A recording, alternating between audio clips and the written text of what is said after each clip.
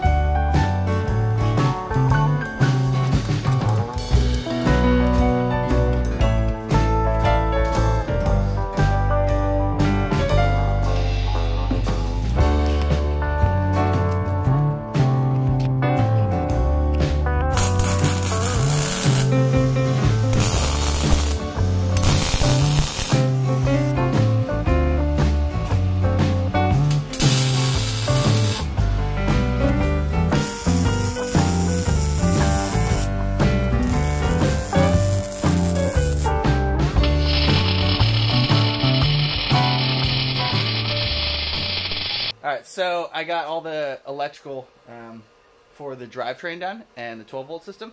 That's basically all the battery and the motor controls and the 12-volt system. So now I just have to really hook up the charger to the generator, which is going to be creating enough electricity to run the generator to charge the battery. And the whole point of this is to make an electric drivetrain with a gas generator charger. So like I said before, it's kind of like the Chevy Volt.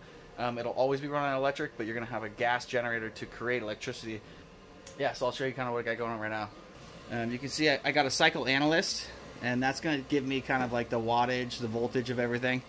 I also have a full dashboard here, so there'll be some other buttons controlling the secondary pump and the inverter. But for now, we just have the bike on, which turns on 12 volts and the bike turns on, and then I have a secondary switch for auxiliary lighting, which will be like nighttime lights. So I'll put a bunch of LEDs at the bottom because I might be riding this on the highway, and my older brother Ian was kind of expressing safety concerns of being on the highway at night, so I kind of want this thing to look like a UFO all lit up, and LEDs don't draw that much, so I think it'll be fine, and for safety reasons we can really make this thing bright so we don't have any issues with that. So that's kind of where we're at right now. I'm going to tidy up this wiring a little bit, run it into a harness, and then start working on the generator and the gas circuit for the tank. So bear with me, we're doing this.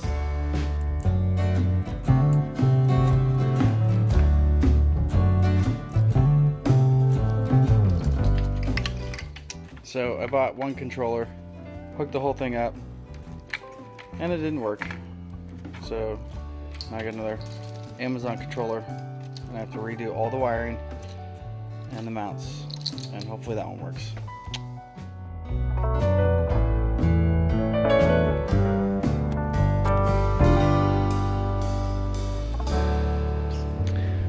So I got the bike basically in its running state. It's all electric, no gas. I'm going to take it for a first test drive to see how many watt hours the vehicle gets per mile. It has kind of a knobby tire on the back right now and some other stuff that's not ideal, but we're going to get a baseline and then we're going to try and fix it from there. Hopefully I can get somewhere around 20 or lower, and that will give me the optimum range. So.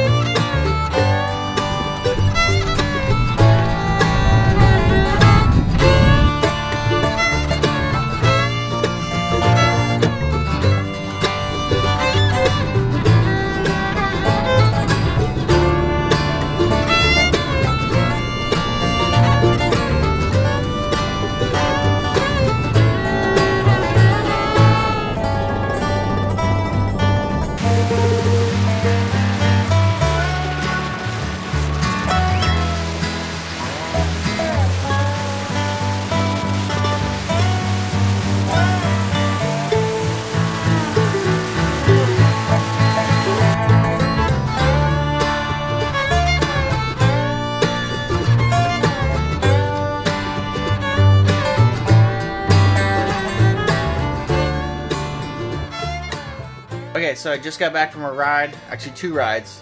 One ride I went 20 miles per hour for 12 miles, and I got 40 watt hours, so that's about 4 watts per mile. That's insane. The other one I went 30 miles per hour, went 13.4 miles. That one I got 5 watt hours per mile, so that is insane. That's like a third or a quarter of what I was getting on the other bike. So that means that my range has just quadrupled. So after doing some math with 30 miles per hour, shows that with this tank of 6 gallons and the charger setup, I can do 6,000 miles per tank. So yeah, this is definitely a long range vehicle. I think what I'm gonna do next is I'm gonna hook up the generator and see how many watts I can pump back in consistently through that, and then what my wattage is to really calculate how much energy I'm going to get per gallon. But this is insane. I'm super excited about it. I got it on the charger right now. I'm going to take it out for a couple more test drives just to figure out exactly what the air load is. That back tire is a knobby, so I'm going to switch that over to slick and pump up the air pressure and work with some of the padding, because right now my helmet's bumping around a lot, making a lot of noise. But other than that, it is insane. I am super freaking excited. I was a little questionable about if my numbers were correct, but after riding this, seeing how fast it is and how much it glides through the air and doesn't slow down when you let off, I'm really excited for this. And this is going to be like cross country and one gas tank kind of bike. I don't know if I could do that, but you know, we'll see. It might be pretty